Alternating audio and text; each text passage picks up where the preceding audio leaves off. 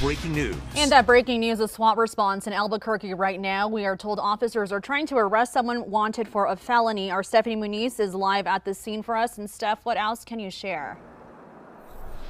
Hey, Darlene. Well, this scene is just off of I-40 near Carnuel. Behind me, you can see there's the PSA blocking traffic so no one can get through the other side. And then further down, you can see a few of those police lights. Now, I did talk to one neighbor who told me he got home around 11 o'clock this morning, and that's when he saw everything going on. Around 2 o'clock is when he said he actually saw the crisis negotiation team show up. Now, here is some video that we got from Sky 7 showing the scene. We have seen a couple more units arrive to the scene as we've been here. According to police, they are trying to arrest that suspect with the felony warrant, and police say they do not know exactly if he has been arrested or not, but we will be on the scene and let you know the latest. Reporting live near Carnuel, Stephanie Muniz, KOAT Action 7 News.